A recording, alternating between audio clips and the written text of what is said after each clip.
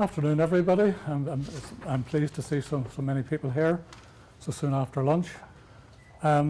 This little presentation is really intended for people who are relatively new to contesting. I know there are a lot of people here who are quite experienced, so I hope they will bear with me if I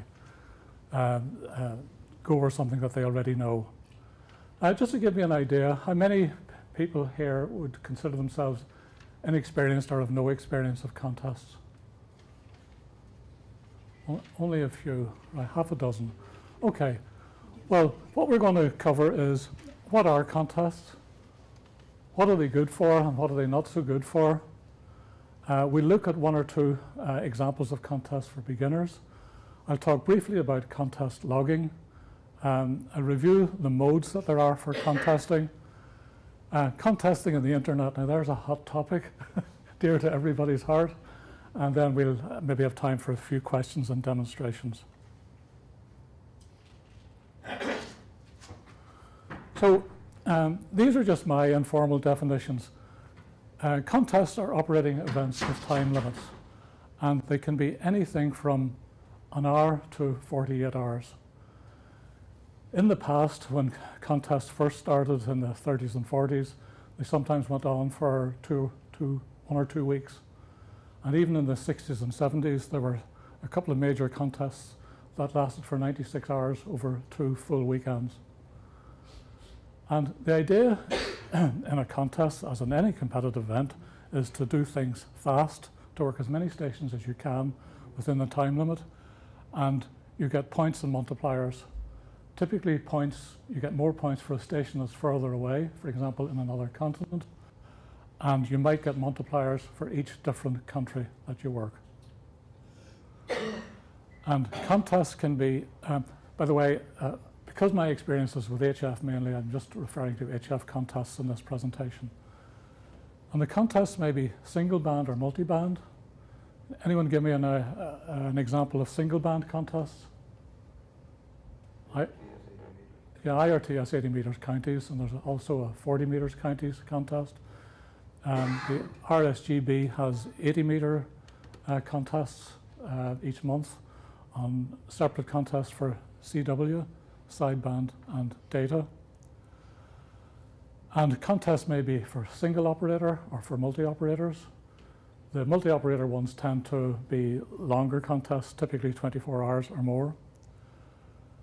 And the contest can be single mode, CW or sideband, and sometimes mixed mode, CW sideband, and perhaps even data, RTTY. Now, what's the minimum information you need for a QSO to be a QSO? What do you have to exchange? Yeah, anything else? You have to exchange call signs. I don't think you have to exchange anything else. To me, a valid QSO is the exchange and acknowledgement of call signs. And in contests, you don't even have to, both people concerned don't have to exchange call signs, because usually one station is calling another, and when you're calling another station, you don't give that station's call sign, you just give your own. And the station that you're calling knows you're calling him because you're on that frequency. So the information exchanged is often RST, which is almost invariably 59 or 599. It could be a serial, which would be number 1 for your first contest, and 2 for your second, and so on. Now, what are contests good for?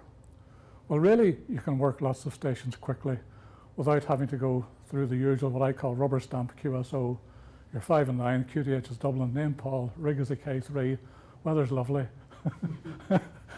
Please QSL, next please.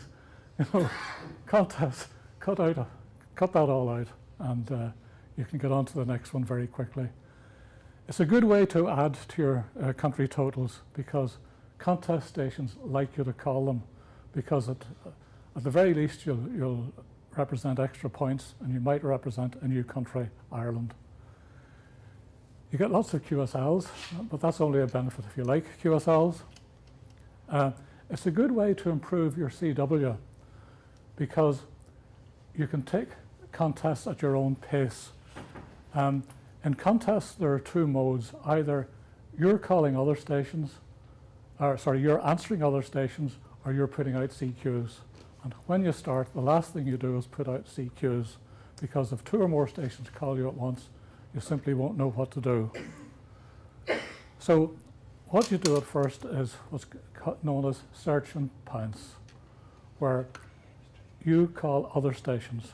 And the way you do that is you just wait till they finish transmitting and give your call sign.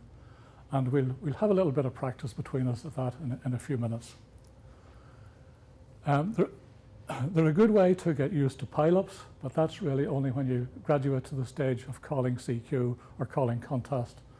And if you have 2 or 3 or 4 or maybe a lot more stations calling you at once, it's intimidating at first until you get used to it. It's a quick way to renew acquaintances. It's nice to work stations that you've worked before, even if you don't say much to them. You can improve your station, especially your antennas. There's no point in having a nice station like this with expensive equipment and 2 or 3 or 4,000 euros worth and spending only 100 or 200 on an antenna. It's a complete waste of money. Now people say, well sure, what does it matter? I can work everything I hear. And so you can, but you have absolutely no idea of what you can't hear.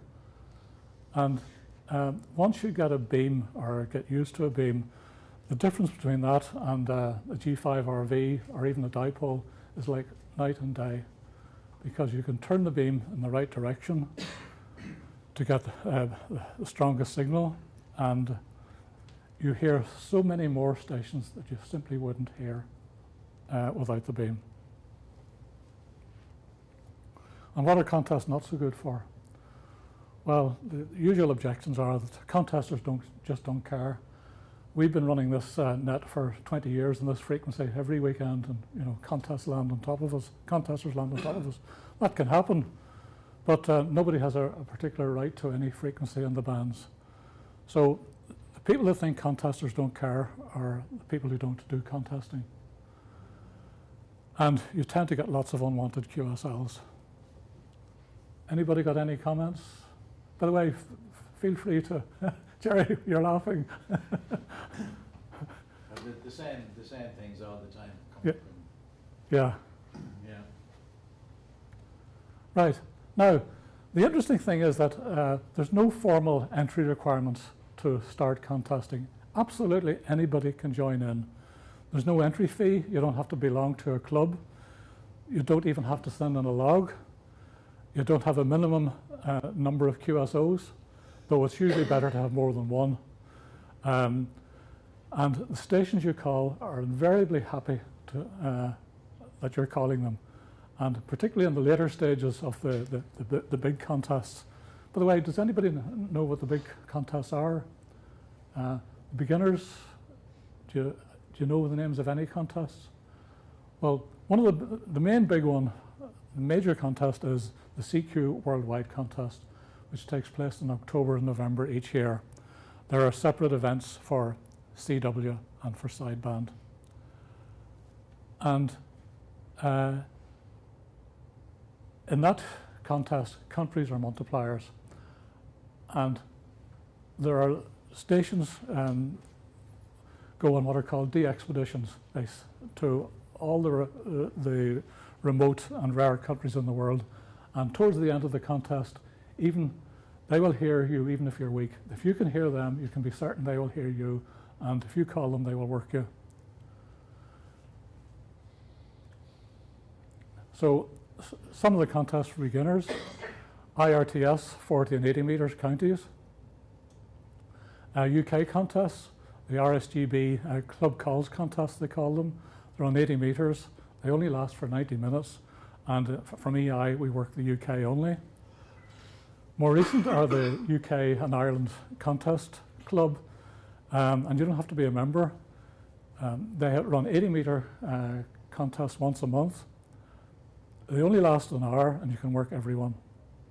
And IOTA is one of the big contests in the year, run by the RSGB. And what happens is that lots of people activate islands, particularly around Europe, and you get extra points and multipliers for working different islands. The international contests, which tend to be at least 24 hours, CQ Worldwide, which I've already mentioned, CQWPX, where multipliers are prefixes. Do you know what prefixes are, beginners? So, for example, my call EI5 would be a prefix. If you worked on another EI5, it wouldn't be a multiplier, but it would still count for points. The ARRLDX is held in February and March, and we work only Americans and Canadians, and states and provinces are the multipliers for us. IIRU-HF is a mixed mode contest held in the summer, and it's 24 hours, and again, everybody works everybody. And the Russian DX is another very popular one. So how do you find out when and where the contests are taking place? Well, it's very simple. You just go to Google and type in contest calendars, and you get all the information you need. But there's a website called contesting.com, and it lists all the contests, and you'll soon find that there's something on of relevance every week. There's always something that you can try. We mentioned the IRTS Counties Contest, and the next one is on the 17th of May next month. You'll also see contests listed in EI News, which is emailed to IRTS members each month. I think I can show you that. So that's what it looks like there.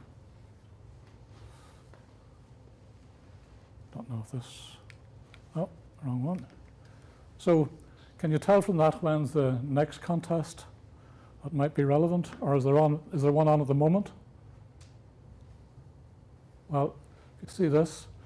On the 25th from 1300 UTC, the Helvetica contest, which is where we work Swiss amateurs. It's all modes, CW, sideband, and digital. And what you do is you send a serial and you log whatever district or Swiss canton that they send you, and you work Switzerland only. But a very simple contest, very easy to work a few Swiss stations, get a few points, and have a bit of fun. And every Wednesday throughout the year, there are 3 separate 1-hour contests. Now they're CW only, run by the CW Ops organization, but they're open to everyone. And I think they're 40, 15. I think they're now all banned. Used to be 20 and 15 only. So don't be shy. Have a go. It's easy on sideband in particular, even if you don't know. Now, just before we go on to contest logging, a little bit about my station here. This is an Elecraft K3 transceiver with a panoramic adapter, or a pan adapter. The pan adapter shows you what stations, or shows you band activity around your own frequency, which is in the center here. And it's very handy for getting a feel for what's happening all around you. To me, using a radio without a pan adapter is like driving a car without any mirrors. You can see exactly where you're going and what's ahead of you, but you've no feel for what's happening all around you. You feel you're wearing blinkers without one of those. You've probably seen the Heil headsets, and decided you might like to save up and get one of them. I wouldn't recommend it for contesting because they're too big and heavy and they hurt your ears, especially if you wear glasses. So I use the simplest mobile microphones like this. Just fits like that. It can be bent, and that's all you need. And for headphones, I use in-ear phones like these. They have flexible inserts that go in right into your ear. They're light. You don't know you're wearing them, and they keep out a lot of sound. So if you're working in a multi-operator environment, it cuts down a lot of the noise from the other operators. And it's extremely light. And in a sideband contest, the last thing you want is a hand microphone with push-to-talk, because when you're doing contest logging, you need both hands free for logging. So I use a foot switch like this.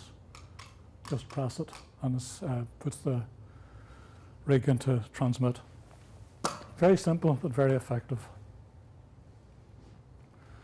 Okay, let's have a quick look at contest logging. Well, I think it's obvious why you would use a computer to do your logging, because otherwise you have to do it on paper. You have to record times, frequencies, call signs. You have to add up and calculate the points yourselves. You have to make sure you avoid dupes, because people don't like you calling them for a second time on the same band, because you don't get any points for dupes. You don't lose any points, but it's just a waste of everybody's time. And the statistics keep you motivated. And what do I mean by statistics? What statistics do you think there might be?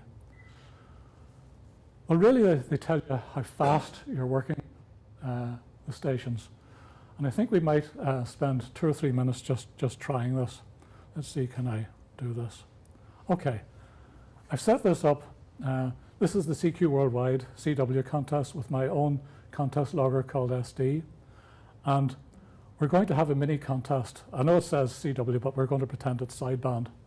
And I'm going to call CQ, and I want you to come back. You needn't shout, just talk call signs at me, and I'll try and log a few. So, CQ contest, Echo India 5 Delta India, Echo India 5 Delta India, contest. I'm not getting out, don't hear any replies. I need a better antenna. CQ contest, Echo India 5 Delta India, contest. EI2 Hotel India Bravo 5914. I forgot to, I need to turn that off. Right. Okay, in this one you give your zone, and the software pre-fills the zone depending on the country, and it's 14. Now, you also see the software tells you that this is going to be a new country, and it's going to be a new zone on 50 meters, and the zone will be 14. This is where a contest where really all you need to log is call signs. Okay, we've now logged that, and we get no points, because in this contest you don't get any points for your own country, but it does count as a country multiplier and a zone multiplier. So our score is still 0, even though we have 2 multipliers.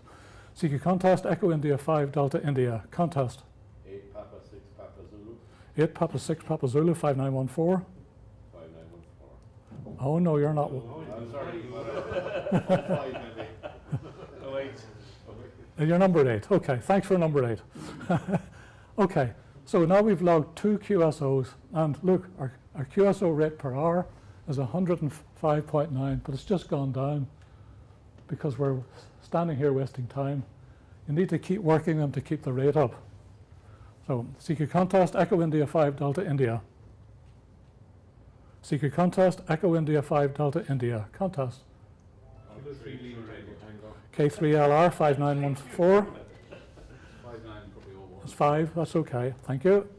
Okay, our rate has gone back up to 102, and in 5 seconds it'll go down again. Now, how fast can you realistically keep the rate up to, or what do you think would be reasonable targets? Well, I'll tell you what, let's work a few more just while we're in the mood. CQ contest, Echo India 5 Delta India, contest. G3XTT. G3XTT, hi Don, 5914. 5914. Thank you. I'm going to do something here. Let me see if it does this work. I'm going to load. This will do. No, I know what it is.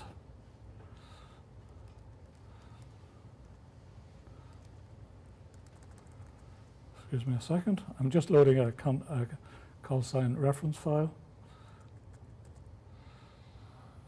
FOC, SD. So if Don calls me again, mistake, I immediately know it's Don, and I have the number there is just a club membership number. So, all right, now our loads, we're down to 80 an hour, which is not much more than 1 minute. Now 1 minute is very, very slow. So CQ contest, Echo India 5 Delta India, contest. Echo Alpha 1 Delta EI3 HQB 5914. 5914. Thank you. QRZ, Echo India 5 Delta India. Papa A92 in Euros. A92IO 5914. Where are you, Alpha 92? 5921, thanks. Okay, so that was a country multiplier and a zone multiplier. And our rate has gone back up to 100 an hour. So if we kept going at that average rate, we would work 100 stations in an hour. Rates in practice on sideband can go up to about 400 an hour, which is every 7 or 8 seconds you can work a station, or every 10 seconds anyway. Right, let's see where we were. You're going to be good at typing then? No, not really, because all you've got to type is the call sign and hit enter. You know, so, I mean, I wasn't typing it as fast as the people were calling out the call signs, but you do have to know your way around the keyboard. But that only matters when you're calling CQ. If you're calling other stations, you can take all the time you need to get their call sign and have it in, already entered, before you call them. Then what you get from them is just a serial or a zone number or whatever, and that's all you have to type and then hit enter, and the QSO is logged. So you do need basic keyboard skills, and it helps to know your logging software, because otherwise you'll struggle to do edits in a hurry. So, You need to connect to the rig, really. oh yeah, you do need to connect it to the rig. I'll show you that this is, yeah, you know, I don't ever have to worry about frequency or anything. If I want to go to 20 meters on the rig, I just do this. B20 should do it. Oops. And the rig is now on 20 meters. The band has changed to 20 meters, and it's gone to whatever frequency it was last on 20 meters. If I work W3LPL on 20 meters, and then he says, how about 28400? I just type in 28400. I do Q. There he is. I work him.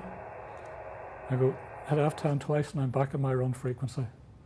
So I can move stations to other bands and come back to my run frequency in seconds. Yes, the radio, well, all modern radios are compatible with computers because they all have serial connections. Right, we've got to move on because we're running out of time. So I've been contesting since '61. I was 17 then, and I'm 71 now. I wonder if there's any significance. So I reckon I've only another 20 or 30 good years left for contesting. I've been programming since 1966, one way or another. First was Elliott Autocode, then Fortran 4, then COBOL. I started coding SD in 1989, first in GW Basic, which was a standard programming tool with DOS. Then migrated to Turbo Basic, Power Basic, and for the last 10 or 11 years it's been in Power Basic for Windows. Now, how many modes are there? Dozens. There's not really. There's only 3 modes. There's phone, well, particularly for DXCC purposes, which is the DX Century Club.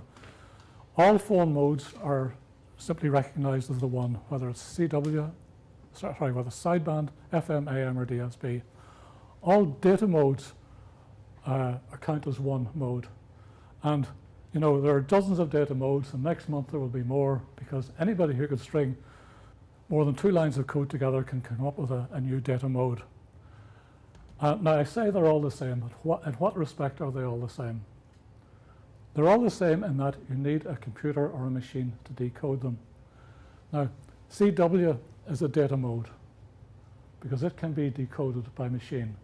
But the difference is that it can be decoded by people. And if you need a decoder to decode your Morse for you, you really can't claim to know Morse code because you're treating it as a data mode. All right, well, we've done the demonstration on logging QSOs. I showed you the QSO rate window. Check partial window is a bit specialized. I don't have the time. So let me look briefly about the history of telecommunications and where amateur radio stands today. 200 years ago, the only overseas communication was by sea. If you wanted to get ask somebody a question in the States, you had to send the question by letter post on a ship, wait for it to be replied to, and wait for that ship to come back. It could take you 2 or 3 months to get an answer. 150 years ago, in the 1850s or so, the first undersea cable was laid in the North Atlantic, and that was wired telegraphy. And then 100 years ago, we had wireless telegraphy, and Marconi is the name that comes to mind. Now, what's the difference between wireless telegraphy and wired telegraphy? Well, yeah, that makes all the difference. Now, I've read that Albert Einstein was once asked to describe wireless telegraphy. He said, think of a very long cat with its tail in Dublin and its head in New York. If you pull its tail in Dublin, the head meows in New York. That's wired telegraphy. Now, wireless telegraphy is exactly the same, except that there's no cat. So how does it work? It really is magic, because there is nothing between this little box here putting out the same amount of power as one of those lights, and yet it can activate enough electrons in the ionosphere or around the world to produce a signal in another radio 15 or 16,000 kilometers away, and for us, the two of us, to have communications. That, to me, that is the magic of wireless or radio. And yet now we have the internet, and we're back effectively to wired telegraphy, except it's very much faster than it was. Now, at home, I have one of the fastest internet connections in the country. I have a solid 240 megabits a second. I have about 10 internet-enabled devices throughout the house, but my radio isn't one of them. I keep it separate from the internet, because for the simple reason, here's a book that was published 50 years ago describing the first 50 years of wireless, and it's called World at Their Fingertips, written by John Clary Coates, a man I met at least once in the 60s. In those days, we were special because we were the only people, non-professionals outside the telecommunications industries, who had person-to-person communications for free, effectively. Now, everybody is special. We all have the internet. It's effectively free. There's free Wi-Fi in this hotel. You can contact anybody, anywhere in the world for free, if you know their Skype ID. So we're not special anymore. The only way we can still be special is to use radio or wireless and nothing else. Because really, the way I see it is, from the amateur radio point of view, the internet puts the wires back into wireless. I don't see the point of mixing the two ever, although I'm in a bit of a minority there. So there's my station at home. It's exactly as you see there. The only addition is a desk lamp and a rotator.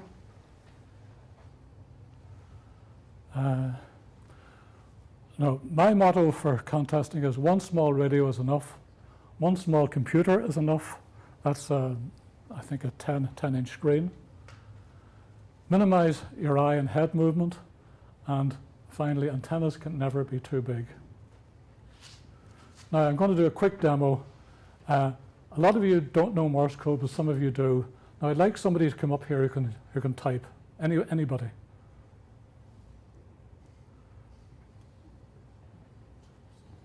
Now, anybody, come on, you can type, come on. All right. It doesn't matter. You just have to type a question. Let me just check that this works.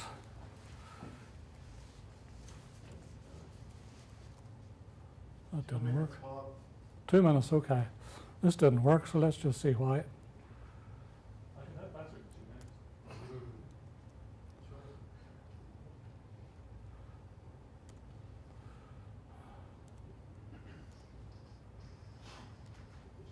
not working.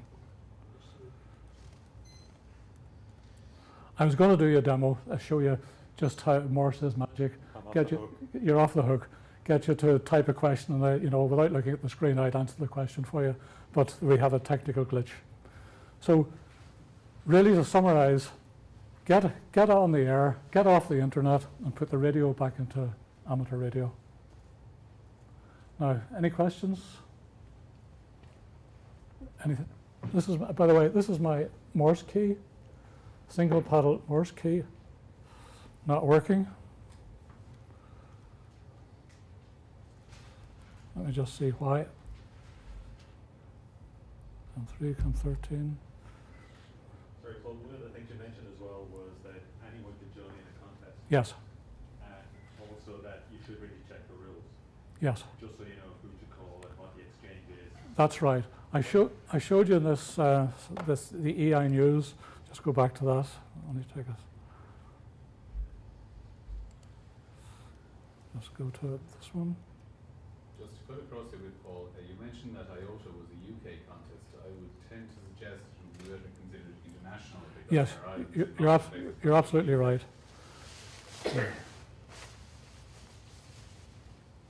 Now, IRTS members get this by email, and each of these things in blue is a direct link to the rules. Yeah. So that's where you can check the rules, and there's links to some of the relevant contest calendars. It's just slightly more difficult when you go the other way. That you go and you sit down, you turn the radio on, you can hear a contest. Yes. And now you're trying to figure out what it is. Yes, you can make a mistake because, you know, if you're meant to be calling Americans only, nobody else outside America will thank you for calling them. So you just have to check the rules. I think the solution is use the internet every Friday, check one of the contesting websites, see what's on, see if you're interested, see if you're not. Absolutely, yes. That's the easiest way to do it. Yes, and don't call CQ if you're a beginner, call the other stations. Then there's no embarrassment if you don't copy what they send you, because you just say thanks. No, and they don't know any better. But it's, you know, when you get to the stage where you can call CQ and handle what I would call a mini pileup, you need to have your wits about you, and you need a little bit of practice.